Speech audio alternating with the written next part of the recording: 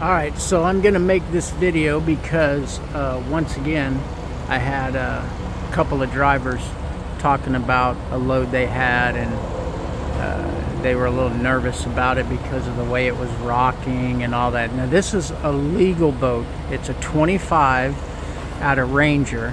Now one of the guys had this boat and one of the guys had a 23. So my point with this is to show you that you don't need screw pads and all the extra stuff that you need when you do an oversize. You just need to have the proper strapping. So anyway, so this is a 25. As you can see, I've got 4 straps in the front. Okay, 2 going down each side, and I don't know, maybe around a 60-degree angle. But now my bow is sitting on this V-board here with, you know, a bunch of carpet in there. Back here in the back, all I have are just the long stern bunks. Okay, you see? So I have them 3 holes out from the center.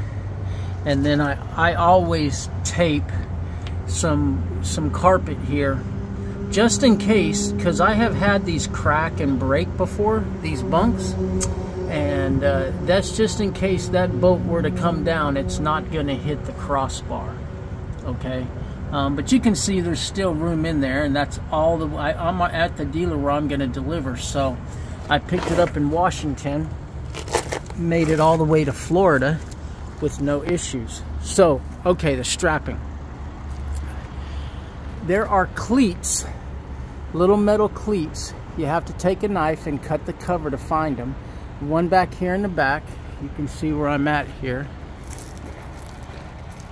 Okay, back in the back. And then on this particular boat, the other one is right here, like not really in the center. It's closer towards the rear of the boat than it is the front of the boat, but there is another cleat right up in here. Okay, but this is the strap that's going to keep me from rocking, you know, side to side, and that's why I don't have any screw pads in here. Now if this were an oversized boat, I would have put a short upright with a slider cup and then put my screw pad down in there to come up underneath here and keep the boat from rocking side to side. And you need that on the oversized boats. But this particular boat, you don't, because it's a legal boat. It's only 25 feet long, 8.5 wide.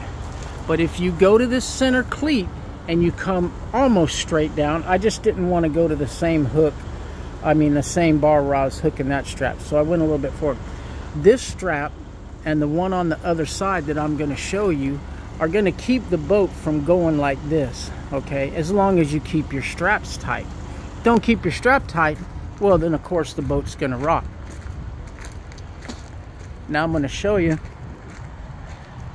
I'm all the way across the US and the boat is still sitting level. It's not tilted to this side, not tilted to that side. Why? Because I put those extra straps going down. Okay, so again, this side is strapped identical to that side. So I take this cleat, I come down here with one strap that's helping to pull it forward.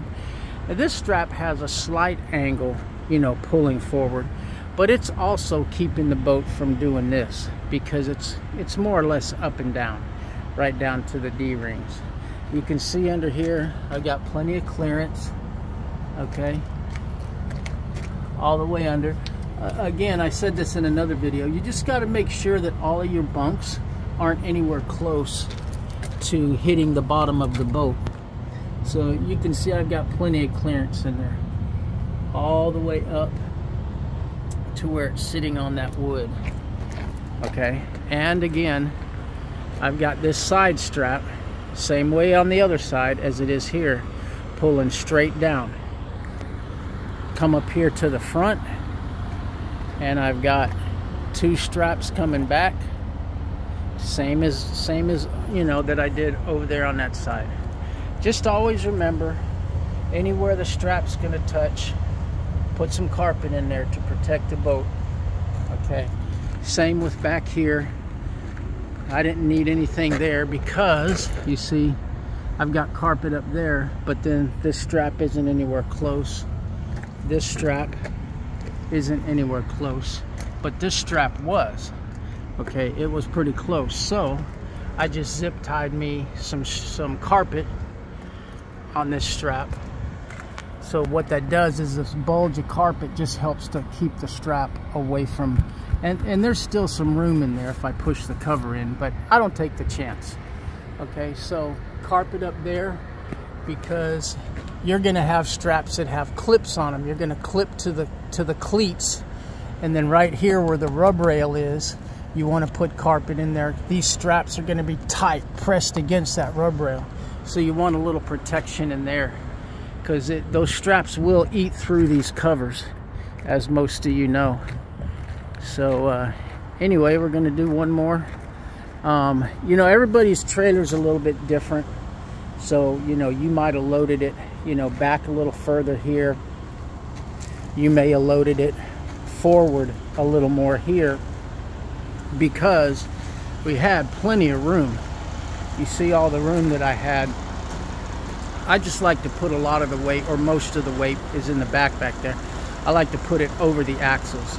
But you see how much room I had. Let me step back where you can see the whole thing. You see how much room I could have pushed that boat well forward and almost put it in front of the axles back there. But I don't know, I just like the weight a little bit, distribute it a little bit different. So anyway, I'm gonna do one more just walk around to let you see what we've got there.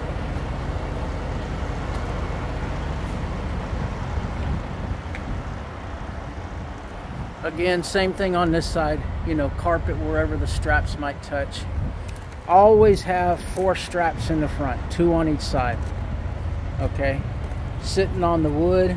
I also have that little thing right there, which goes across the I-beams, and then it's lengthwise. I can also set the bow down in there. I only do that when I'm worried about the height with the bigger boats. This boat I knew I'd be well under height, so I used the bigger wood.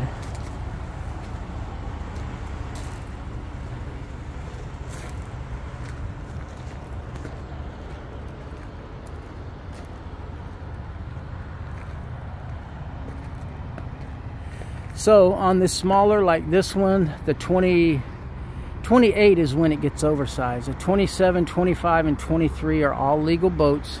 You can load all of them this way. You don't need screw pads, okay? If you use these straps the way I've got them, it will keep the boat from rocking side to side.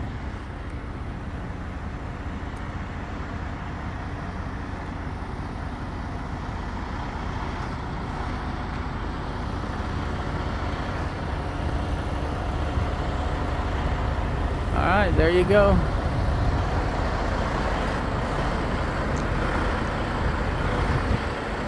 .25 Ranger, legal size boat, no screw pads needed. Just make sure that you put that extra strap right there on each side, and that'll keep the boat from rocking like this. All right, well, there you have it. You know who I am. You've got my number. You got any questions, give me a call.